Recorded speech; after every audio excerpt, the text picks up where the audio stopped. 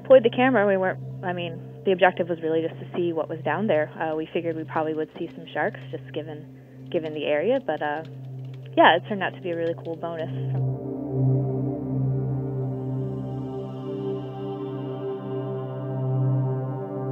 They're really fun to watch and not quite as exciting as like a great white shark that would be really viciously attacking the camera, but